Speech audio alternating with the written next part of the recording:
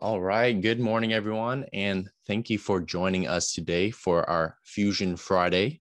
My name is Brian Mongkolpoonsuk. I'm a customer success manager here at KETIV Technologies. I'm also joined by my good friend, Marti, who is a technical marketing manager at Autodesk. How's it going, Marti? Hey, good. Glad to be here. Hey, thanks for hopping on. So today, I don't know if you guys can see my screen here, but today we will be going into what's new in Fusion 360 from the January to April 2021 timeframe. We're bringing this out around the time of the new 2022 AutoCAD Inventor and Vault. As you may already know, Fusion 360 doesn't have a 2021 or 2022 version because you're always on the latest and greatest version of it. But we wanted to still update you in case you haven't been updated on what are some of the new tools and technology that Fusion 360 has come out with. So with that said, the first half I'll be doing is on the design and engineering, like modeling and user interface side of things for about 15 minutes or so. And then I'm going to go ahead and pass it over to Marti for the second half, which is what's new in manufacturing or the CAM environment. So if you're interested in that, definitely stay through to the end of it, and you can check that out. And then this will be recorded, of course, and posted to our YouTube channel. So if you need to reference it later, you can definitely do so. And if you have any questions, as always, leave that in the Zoom chat window, and we will be monitoring that as we progress here. So with that said, I'm going to go ahead and start off. I have this slide here that we'll be referencing, and you can reference this when you refer back to it in the video of what I'll be going over, just to give us, an agenda. So let me go ahead and get into the first one, which is the 10 document limit for personal use. So if you are familiar with the personal use thing that Autodesk recently did, where since October of 2020, I believe is the date, anyone with a personal use Fusion 360 license, you're limited to having 10 up to 10 active models, up to 10 active items that you can edit within Fusion 360. So if you take a look here at the left-hand side, you can see that there's a couple that are editable, some that are read-only. And if you can see here, it says 3 of 10. It's referring to maybe the 3 editable ones that we have seen here on the screen. And then the rest, you can still have, looks like more than the 10 items, but they can't all be editable. Only 10 of them can be. So just keep that in mind if personal use applies to you. If you have a full-fledged license, or if you have the product design manufacturing collection, which is a full-fledged license of Fusion 360, this is not something you would have to worry about, but I think it's worth mentioning since it is an update nonetheless. And let me go back to item number 2 here. So now I'll be going into Fusion.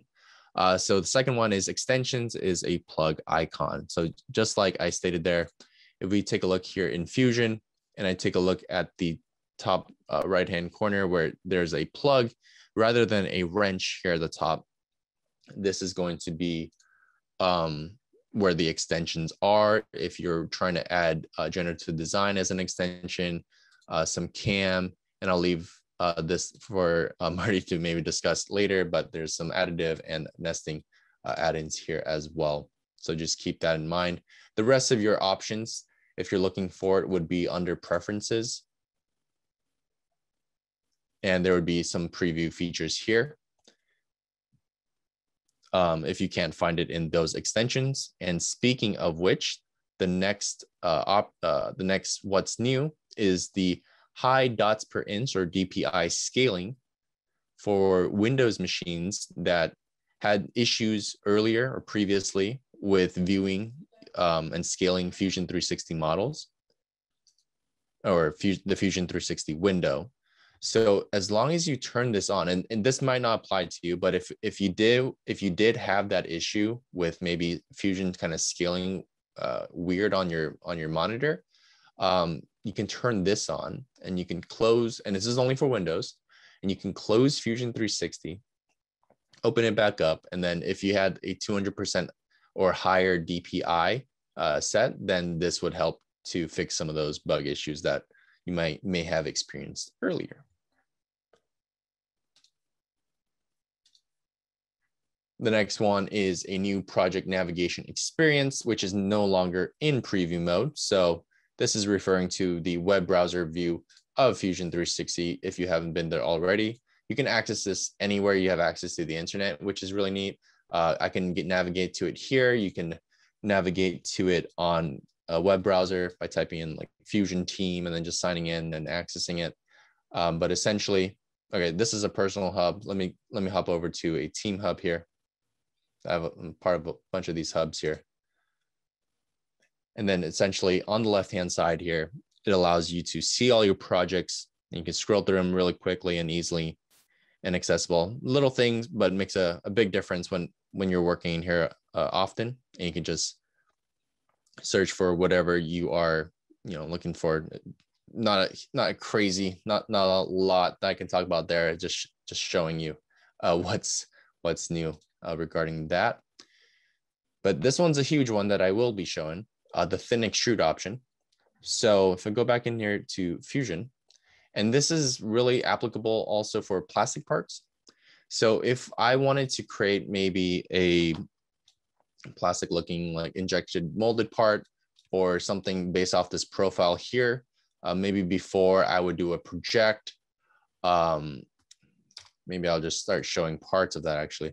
I would do a project, I might do some offsets, and then I put in a value. Looks like it's in feet or something there. I'd put in a value for each one of these, and then I would do the extrusion. So it's a couple of steps there. And even then I would need to, let me extrude that part actually. There we go. And then I would start to get to the design that I'm looking for. But with the new thin extrude feature, I'm going to undo all that. Instead of having to go through all that hassle, what you can do is I can just go to straight to the extrude tool. I can select the profile that I want. And normally that's what you'd get, right? You just pull it out and it'll look something like that. But instead, I'm going to go and choose thin extrude. And then when I extrude that out, you can see how it gave me a thickness that I can adjust here. Looks like I'm in feet, that I could adjust there. And yeah, I didn't have to go through project. I didn't have to go through offset. And from my modeling experience, without having to create extra sketches for that, makes your model lighter. And maybe if you're creating a huge assembly, it would be better for the long run as well. And you still have the ability to edit the value, not in the sketch, but you can edit it in the 3D feature itself. I had a rule for myself to create, where you can, try to create 3D features as opposed to 2D features, like a fillet. Create like a 3D fillet as opposed to a 2D. Maybe like 90% of the time it would make more sense because it makes it lighter and you can edit the feature itself and don't have to go into the sketch. So that's a little rule I had for myself personally. All right, so that one's a really big update for sure. The untrimmed surface tool. So if we go back in here and we look at this surface body, and you can see that it's a surface body by this orange symbol there. You can see that there's a big hole that I made on purpose, so I can show one of this features. So if you need some cleaning up for some of your surface models, you can just go over modify. You can go to untrim. And before this, let me just show the way you would normally go about patching this hole is you'd use the patch tool. You just hit patch there. You would hit patch here. And then you'd have to go to stitch and then click on those 3 entities in order to patch it and make it go away. Let me undo all of that. And now instead with the untrim tool, so it's like the opposite of extend and trim. It's untrim and and what do you call it? And extend. So you just go to untrim here, and instead of doing all that patching and stitching, you just click on the face once, and you can choose different types of untrim features, which I'll let you dive into if you need to. And then that's it. Then I got the same exact results with just essentially 2 clicks as opposed to 6 or 7. And it cleaned up my surface there for me. All right. The next one, ISO curve analysis. So this one's really neat. So if I go back to Fusion, ISO curve example here. So this helps you to analyze your surface body. So this will help more of those organic freeform body surface modeling people. If you have a surface body and you want to kind of see the curvature of it, or you want to make sure it's tangential, or if the design's very reliant on it flowing smooth from transitioning from one body to another, you can go under inspect, the ISO curve analysis. So go ahead and select the body or face that I want to analyze. And it's going to create this very dramatic kind of bump that goes above the surface body. And you can see that, yes, there was a bump there, but did you know there was one that kind of, there was an indent that went on over here. So it kind of helps to exaggerate that. You can control the density and then the scaling of this. And you can control whether you just want to see it one way or the other way. So yeah, you have that flexibility, and you have another tool under your belt to help analyze your surface bodies here. And it's considered another thing you can toggle on and off here on the left-hand side. Next, we have the text spacing percentage. So this one's really neat as well. Let me go ahead and go to, I believe it's this example here. Yep. So if you wanted to create text that went on a maybe circular part of a model, you can go ahead and you can go ahead and start the sketch here. Let me create some construction lines just real quick.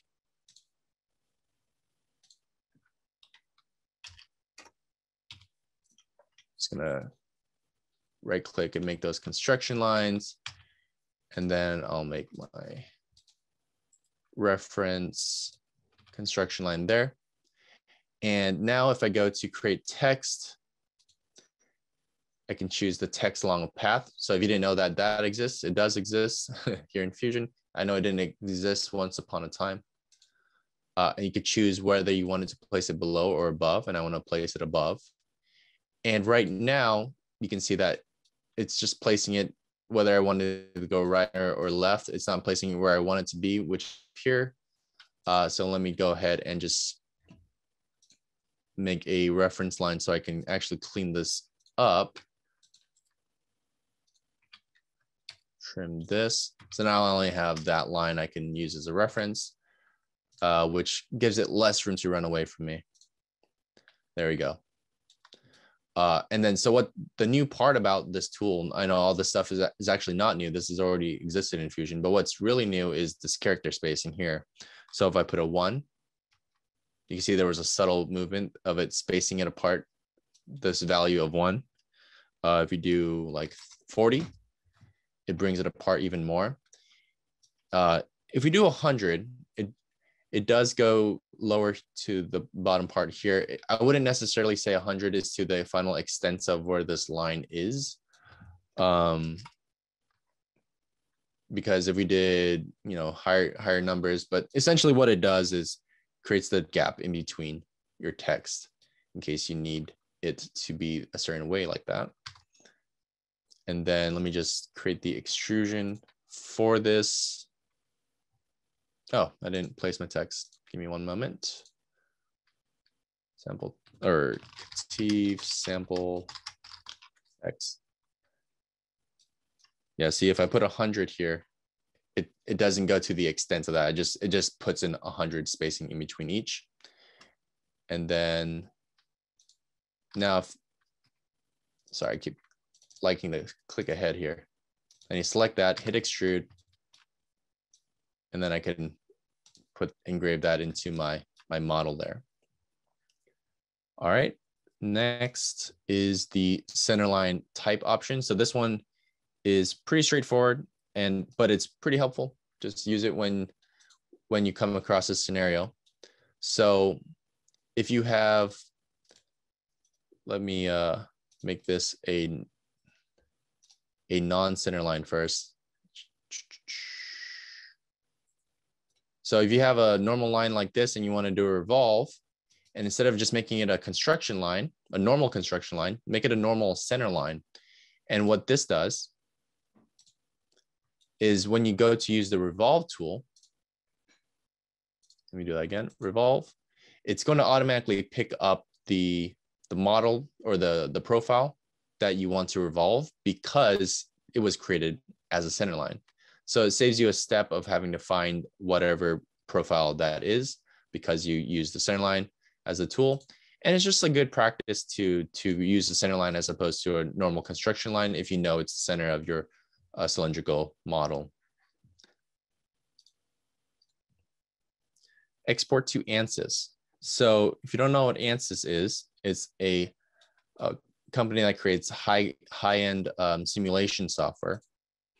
And if I were to create a simulation off this model, I create some constraints, some loads. I run the simulation. What you can do is you have this new tool here where you can export this to an ANSYS setup or an ANSYS software to do even deeper analysis if you need to. So if that applies to you, then this is available to quickly send it to ANSYS. We here at KETIV have a ANSYS team and we support ANSYS. So let us know or let me know if you have any questions on that or you'd like to learn more. All right, now we're halfway through slope symbols and break view. So we're going to knock two birds in one stone. Here, if I go to my drawing here, so first off, break view, which I've been kind of waiting for. About 2 years ago, I was looking for this and it wasn't there, but now it's here. I don't know if that was too quick, but I selected two parts of the model for my break view, and it essentially shortened the model. So then it doesn't take up the entire space. It saves space for models that are long and like you don't really need to see that part. You kind of understand that it's the same thing throughout, right? And then you can dimension it.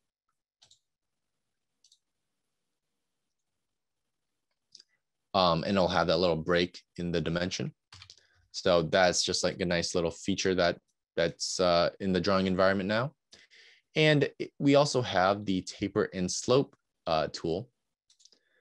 So if you just find a taper or a slope on your model, you have access to these symbols now, like the leader, but you have actual slope symbols or taper symbols. And you can put in the value here, and you can check this box to box it to make it theoretically exact. So know that those two tools are now in Fusion. Assembly concurrency. So this one I'm going to ask if Marty can help me out just a tad here. If I go here to our grip, or sorry, our Fusion assembly here, we can see and this is a huge feature, by the way, assembly concurrency. So we go here to the data panel. This wasn't here before, but you can see my initial there, B, with a little white circle. That stands for it's reserved by me. If it doesn't have a white circle next to it, that means I haven't made any changes to it and I just have it open.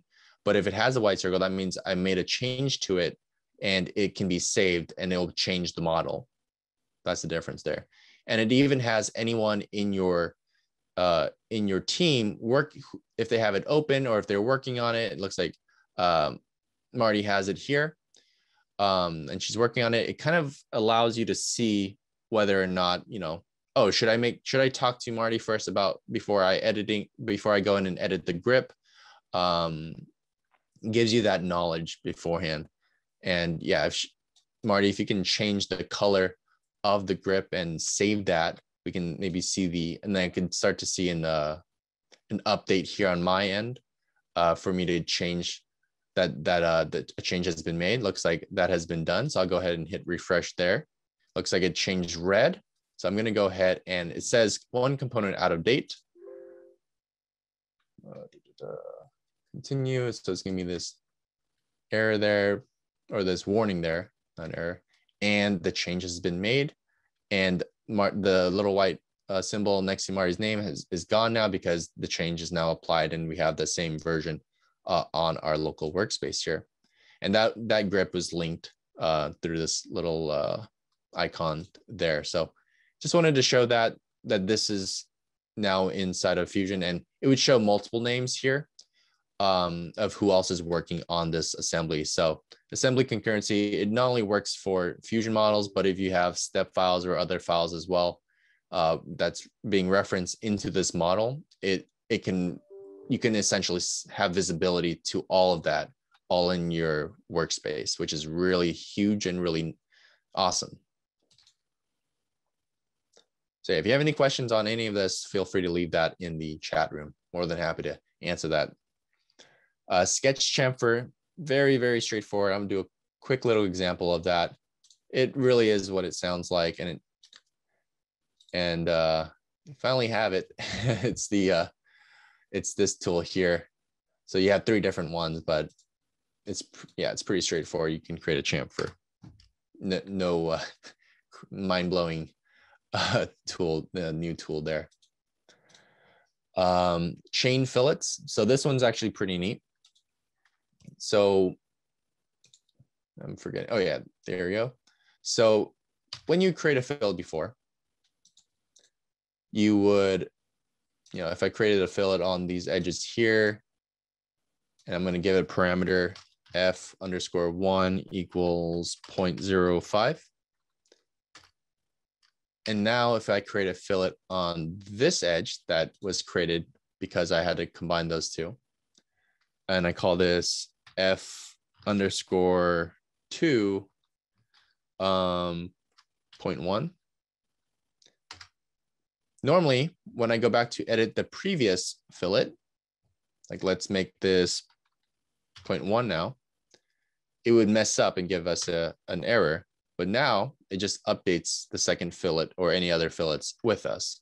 So that's what this new feature is the chain fillets. I know I'm running close to time here, so let me go a little bit faster.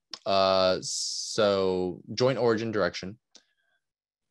Essentially, if you worked with joint origins before, then this is relevant to you. If you haven't, then joint origin is essentially, it helps you to create like points of reference for your assembly creation. So if I click joint origin, usually it's represented, or it was represented by like a little half circle. Now it's represented by this little origin axis looking feature that you can rotate around and things like that. It essentially helps you to understand how the joint origin works, or what it is in reference to the model. Zooming in too much here. So now that I have a joint origin there, I can maybe, if I were to put this in an assembly, I could use that as a reference to kind of associate the two components together. All right, navigate tree through with arrow keys and then change parameters, automatically adds to favorites. So I'm gonna knock out 2 of those. So essentially, if you click on a folder here or a feature, you can just use arrow keys to go up and down through it. Nothing crazy, but it's still cool to have and to know. And then also the parameters. So remember I created f_1 and 2. If I go into my parameters list here, now it's saved as a favorite, as opposed to before you'd have to dig through your model parameters to find that. Fusion is smart enough to recognize that those are probably important because we created those and named them specifically to be put in there. We have the full round fillet and then smart templates. This last one's huge. And the last one being, then I'm going to hand it off to Marti for manufacturing. But full round fillet. So let me hide this grip. If you saw that this was sticking out, I did that for a reason. Is because I wanted to show that under fillet, you would first, if you were to create a regular fillet to try to make this round, it'd look like that, or it might be off like that or something like that. There it is perfectly, but that just happened to be a good number. But if we go to full round fillet, which is new, you can click on it and it'll create a fully perfectly rounded fillet. Pretty nice, pretty straightforward. And the last one is the template, is a drawing template. And this is huge for automating drawing creation. So if I go over here to File, New Drawing Template, I'll create one from scratch. And if I place in a base view, this is just a random assembly that Fusion uses as a reference here, but it essentially allows you to place in these views here. You can place in the parts list, a generic one. And then if you want, you can edit your title block. I put it's approved by myself. And then, so this is for an assembly. If you go to quick add here to create another sheet, I could reference maybe just one component instead and create a projected view, maybe a bottom and a isometric again, and with another table. And I'll put my name one more time. And once we save this, we'll call it template.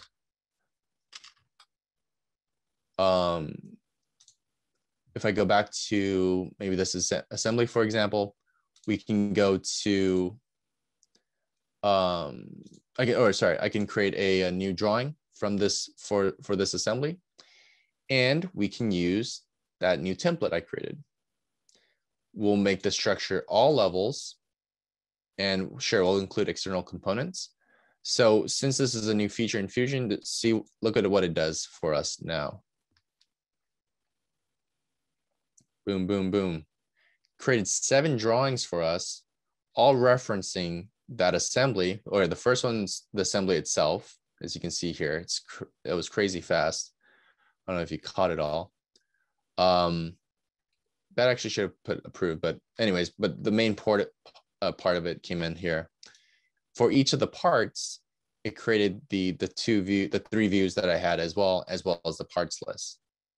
Same for all of those parts in the assembly, even the external reference, because I checked that box. So yeah, and you can go in, of course, and move it around to make it look exactly the way you want it to, but it saves you a lot of time from having to click the base view, insert it, and project it, and things like that. So very, very cool template and tool to have, that now that it does it for all your parts as well, it makes it look very professional.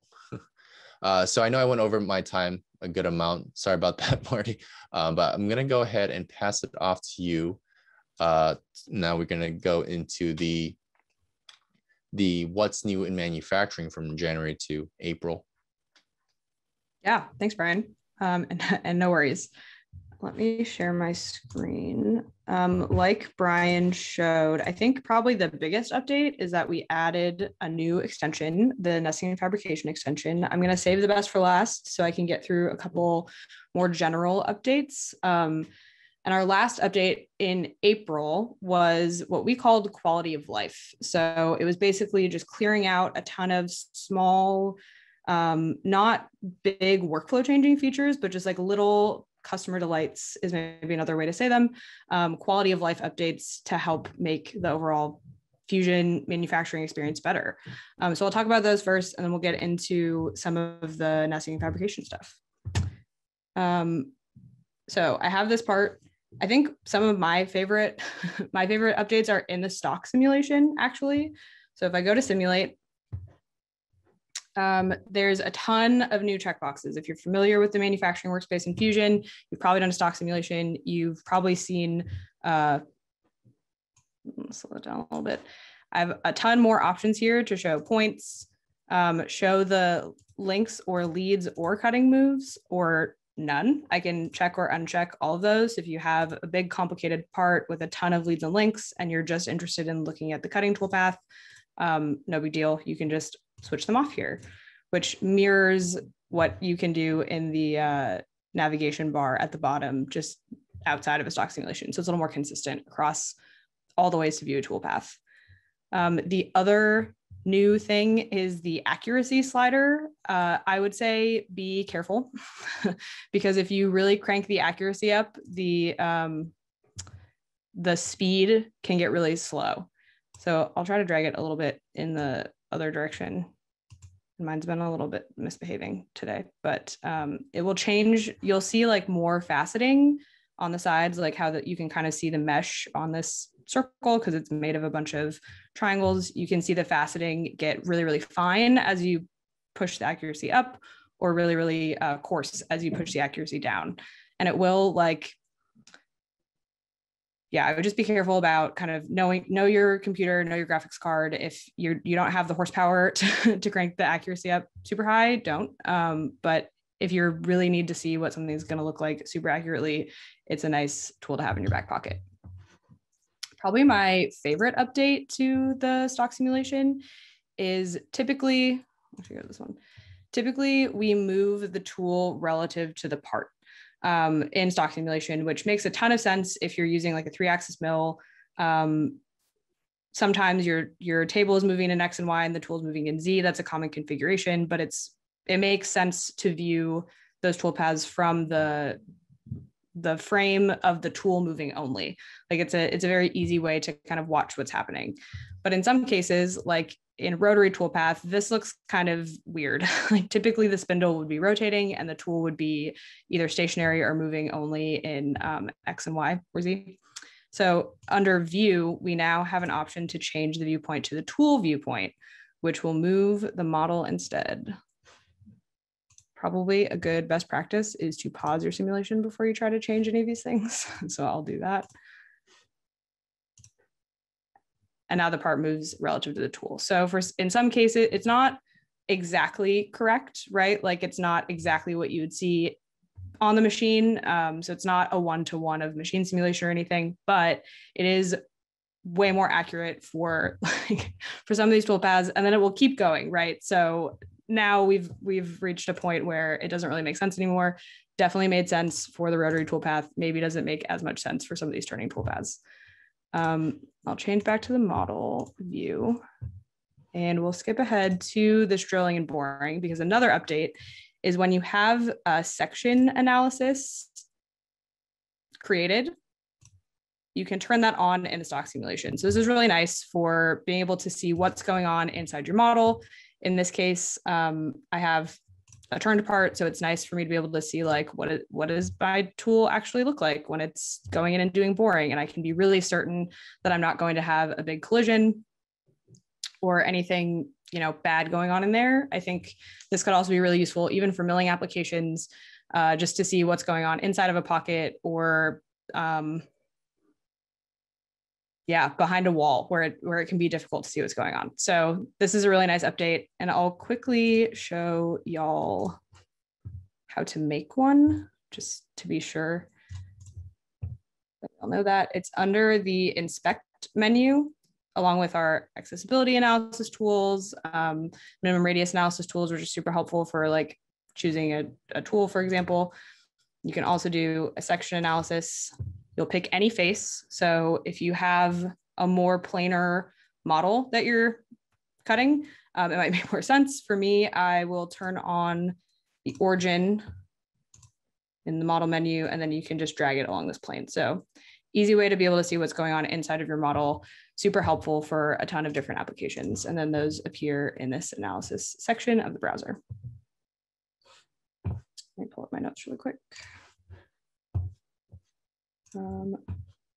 Cool. Another update that's just a quality of life, like general, will apply to everyone update, is when you pick a toolpath now, any toolpath or multiple toolpaths, the machining time appears in the lower right-hand corner. So before, you had to kind of dig through some context menus to find this. It would open a separate dialog. Now, just by virtue of selecting it, and even the setup. So you can select toolpath setups, multiple, single, and it will tell you the machining time for those operations, which is really nice. So it's a quick, easy way to see, how long things are going to take, or estimate how long things are going to take in the shop just by clicking. Okay, and then to get into a couple extension updates, actually, and this is in the machining extension, which, like Brian pointed out, you can access up here in the plug icon. So I have mine accessed already. I think the options are daily, monthly, and annual. Typically, there will be a little access options button here that you can use. And I think there's a 7-day trial as well for free that resets annually. So definitely check out the free trial. I think it's great that we offer that. Just know that it will reset after 1 calendar year. So if you use it, be sure you're ready to kind of put some time in.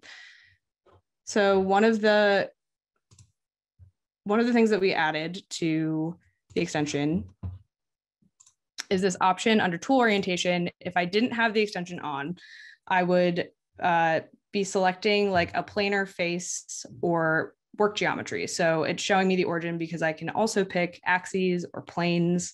I can pick any planar face, or actually this is a curved face. So if I pick a face with a radius, it's going to go along the center of that radius. So if I pick a more obvious one like that, the Z is still pointing like in the center of that cylinder. A little hard to tell there.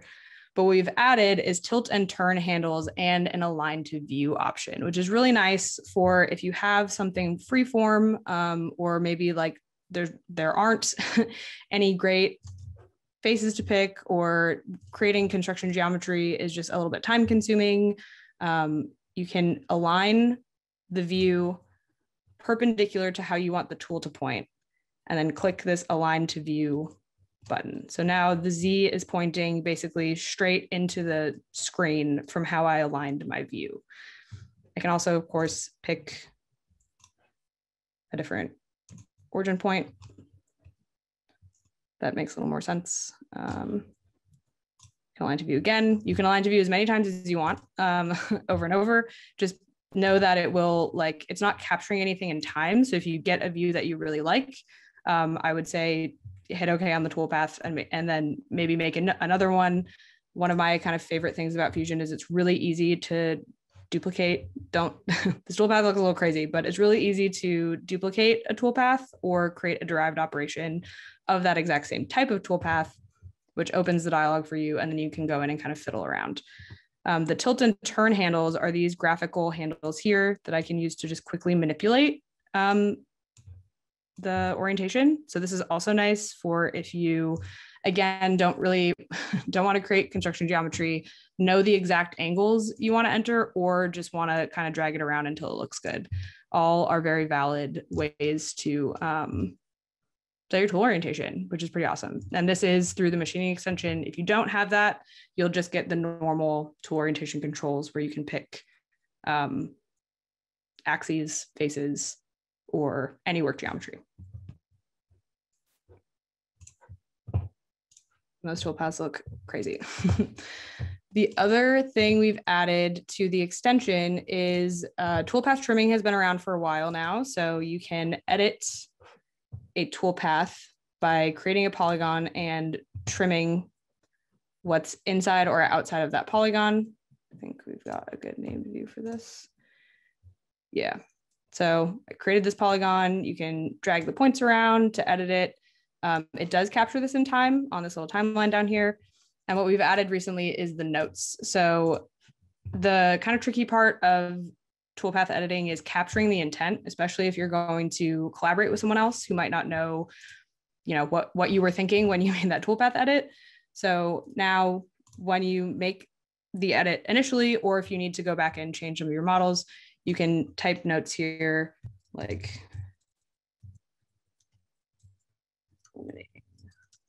waterfall segments, for example. And then once it's created, if I hover over the trim in the timeline, it shows me, it fades pretty slowly, but it shows me the notes. So it's way easier to kind of work across different folks when you're doing any toolpath editing, which is very nice. And I think that is, I mean, there's a ton of stuff. I would say, like, definitely check out the update video for April. There's a ton of stuff. The team worked really hard and did a great job. And I think even in the update video, I only cover like 40 something of over 160 updates. So big update in April, lots of little quality of life delights. Let us know what you like for sure. Like the Autodesk team, let Brian know, the KETIV team.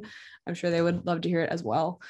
And then another big update, probably potentially the biggest one, is the nesting and fabrication extension, which again, you can access through this little plug icon. There's a daily options. That's what I have. Hopefully it doesn't go out halfway through because I was using it yesterday, but very easy to turn back on. And I think like the brilliance of having nesting integrated with all the rest of Fusion 360 is that it's really easy to go from design to nest to manufacture. So I'll give kind of the quick version of this because I know we're a bit short on time. So I'll do speed demo. And this kind of integration, the magic of this integration starts with nest preparation, which is in the design workspace. I don't know why that's been happening. I think it's my Mac. It's very old. So here I can Fusion automatically filters parts into sheet metal, sketches, and everything else basically, because while it is a valid workflow to nest non-sheet metal parts or non-sketches, it's not as common. So that we generally lump them together. In this case, I have a snowplow where everything is sheet metal. So I'm going to ignore everything but sheet metal. That gets reflected in this list, which I can kind of click through and make adjustments. So if something was incorrectly filtered, I could change the filter here. I can ignore individual components. If for some reason I didn't want this one to be nested, I could instead of keeping that automatic sheet metal filtering, I can say it's one of these, or just ignore it in general. So really easy to grab everything in your model that you want to nest. A couple notes quickly. The nesting algorithm looks at components, not at bodies. So every component needs to be a single body component to correctly nest everything inside. If it's not, it'll just like lump those bodies together, which is generally speaking not what people are going for. So it's a little bit of a design thought process change to maybe put one sheet metal body in one sheet metal component. They also need a flat pattern. So while we'll automatically unfold and flatten things, we won't automatically create a flat pattern for you. Partially because things need to be modeled correctly to be flattened. So there could be downstream errors if we don't kind of have you flatten them on the way. I'm not, to be honest, 100% sure if that's something we have on the roadmap, although it would be really nice to automatically create flat patterns for everything. So to nest single body component with a flat pattern, doesn't have to be sheet metal necessarily, like I said, but that is kind of what it is best at, I guess, or what I've had the most success doing. So then we'll hop into the manufacture workspace and go to the fabrication tab, which is where all the nesting commands live. You can jump right into nesting. You don't have to set up anything really. You don't have to set up custom materials, or that's pretty much it. You don't have to.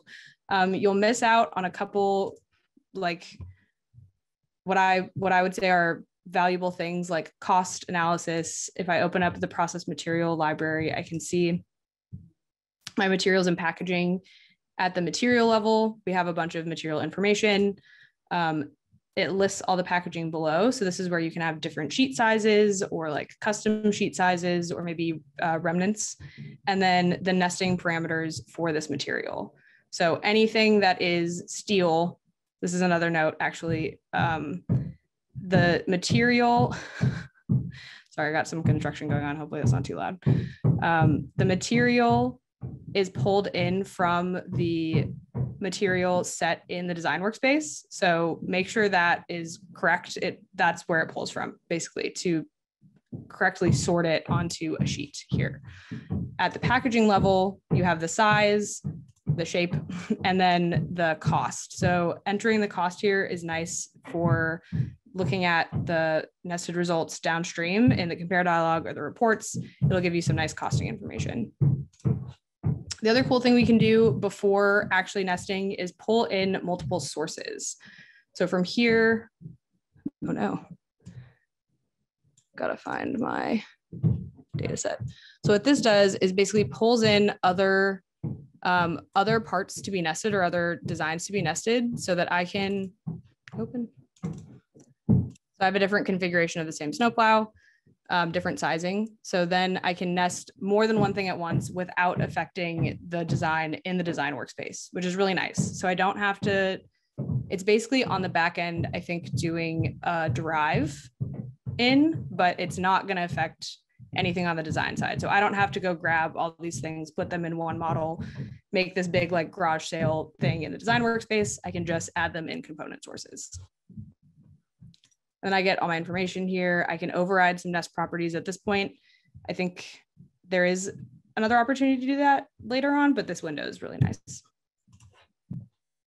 Okay, now we're ready to nest. One nice thing about having multiple models is I can do multi-value quantities. So let's say I want to do maybe 10 of the other configuration and 5 of this one. I can enter those here. In the shapes tab of the nesting dialog, it shows me not only all the things I'm about to nest and with a little preview if I hover over, but also how many shapes are selected and then the total number of parts to be nested, which is just a little bit of math based on this quantity and then the quantity of each part in the design to be nested. So it's just nice to have it, you know, tell you instead of you having to kind of sit down with the calculator. And that was also part of our quality of life release in April. I can review the packaging to be used, look at the nesting parameters. So I can set the minimum and maximum compute times, which will limit the total time that the nest algorithm takes. And then I can also tell it what to solve for. So minimizing length will shove everything to the left of the sheet. Minimizing width, I think, shoves it to the bottom, and then length times width would give me a nice, like a non-rectangular remnant, but that's in the shape of like an L. I like minimize length, but obviously you could use whichever one suits your process. And then my recommendation is to check the include stock box, which will create a stock model that then gets consumed by the setup to create toolpaths, which is really helpful, and also creates a remnant cut line. And the remnant cut line basically just prevents you from having to create a sketch of your own, and it just makes one for you automatically, which is really nice. So all the sheets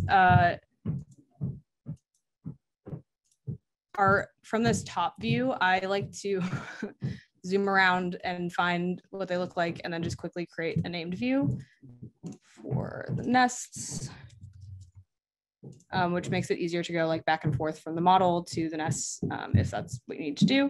And then we can go through, see what they look like. Here's a good example of that remnant cut line, is that blue sketch line.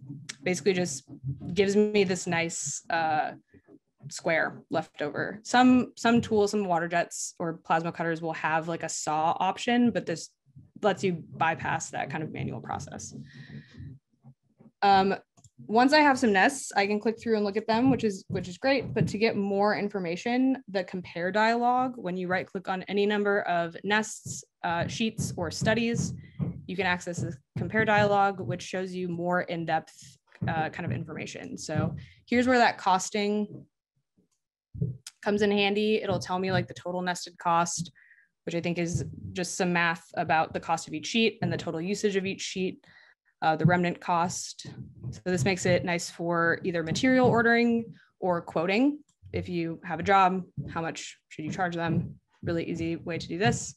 You can customize the things that you see, the parameters that you see on here. And then you can also change the view. The colors are a little slow to update, but they are helpful to like view from different ways, the shape, the orientation, things like that. What we aren't great at today is like grain control. So if you're cutting a lot of wood, that is coming down the pipeline soon, but for sheet metal, generally, you know, it's a good solution. Okay, here's the magic. So let's say I go back into the design workspace and I want to change the dimensions of the snowplow. Let's say I have truck mounts that are wider, so I need to compensate for that. I'll click OK here. It's going to update this whole assembly. So my truck mounts are wider now. I'll hop back. Actually, I'll update all my flat patterns. So that's a key part of this workflow. If you don't update your flat patterns, the nest will not consume the new designs. So I'll update the flat patterns on the design side. It really is that fast. Like there's no real calculation time there, at least on this model. I'll hop back into the manufacturer workspace. And Fusion will tell me which specific nests are out of date. So all these ones that don't have a little red exclamation point, everything is fine. They don't need to be updated. These two nests had components in them that were changed. So I'll just quickly generate those two nests and that's all I really have to do. So that's great. Pretty seamless, pretty easy. Really smart, intelligent nesting to know exactly which one. So I don't have to, like if I was using a third-party nesting tool, I don't have to go through a DXF export process. I don't have to re-import anything. I don't have to go through this kind of like lossy back and forth using 2D information. I can just do it all within Fusion.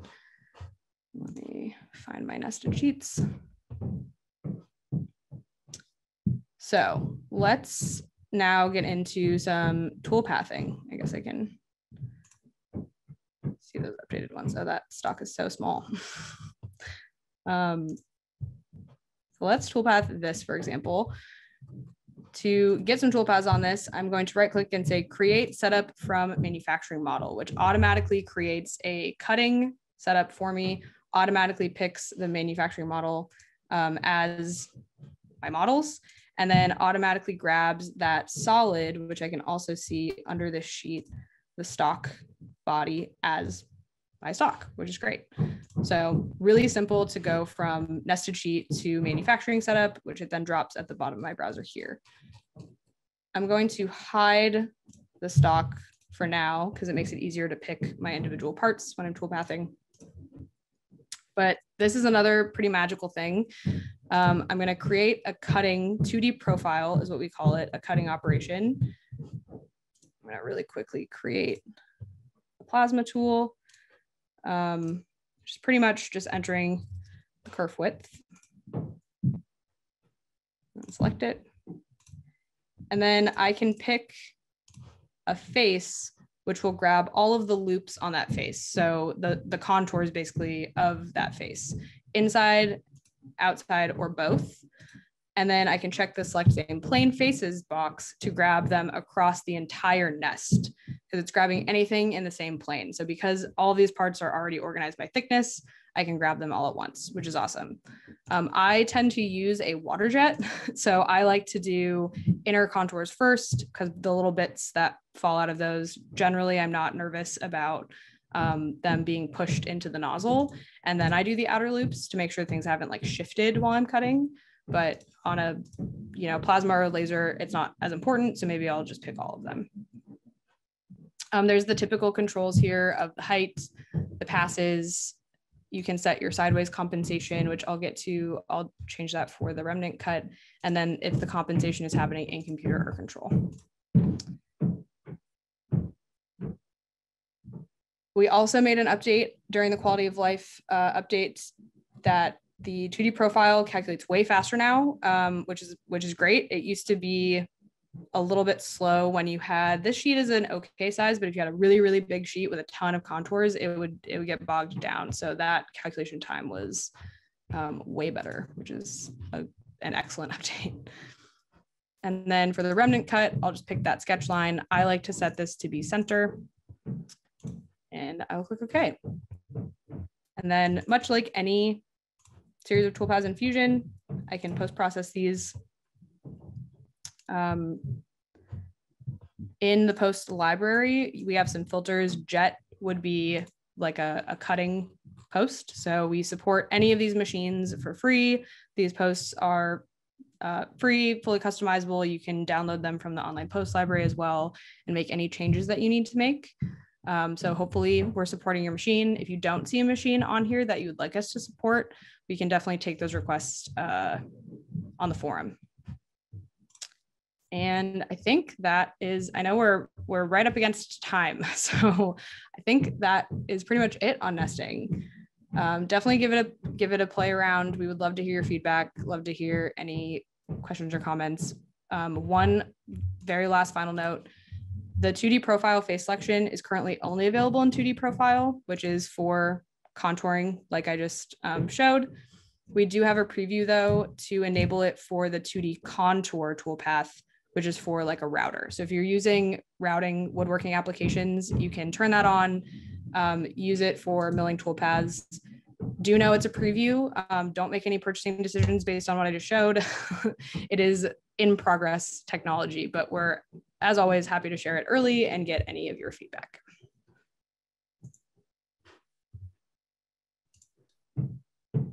All right. That's all I got. Awesome. It looks like a question came in from John. Will there be a replay? If he's referring to the recording of this, then yes. I'll go ahead and post the KETIV YouTube channel here on the chat room here, so you can subscribe to us. And then once the recording of this comes out, you can get notified for it. And if we do any live videos, like we're streaming this to YouTube live as well, you can be notified that we're live, whether it's Fusion 360 or any other of the webinars that we do revolving around the collection. So feel free to subscribe to us on YouTube there. And appreciate the information there, especially on nesting there, Marty. That was really interesting. I was very hyper focused on just learning it myself. So it's really, really powerful. I know a lot of people are looking forward to having nesting in Fusion 360, especially the sheet metal users. So I think that was very helpful. Nice. I'm glad. Yeah, we're excited to be able to finally have it. Awesome. So I'll give it like 20 seconds, 30 seconds here if there's any questions coming in. I also posted the Fusion 360 feedback hub that Mario was mentioning regarding if you want to see any new features or features that you're looking for that are similar to the ones you saw today, you can either vote on it in the Fusion 360 feedback hub. That's where all these updates really come from because the customers themselves, or you can put your own idea into there as well. So yeah, doesn't seem like any questions are coming in. We do these every once a month on Friday. Hence the Fusion Friday. And it looks like there's another post there in the chat room for the forum. So yeah, if you guys have any questions outside of this, feel free to reach out to us. I'm not sure if you guys have my email. I'll make sure to send a follow-up email to everyone here. But yeah, feel free to reach out to myself with any further questions if you want to take it offline, and we can help you with whatever Autodesk or ANSYS questions that you have. So thanks again, Marty, for hopping on, and yeah, we'll see you guys next time. Great. Thanks for having me. Thanks, everyone. Yeah. Take care, everyone.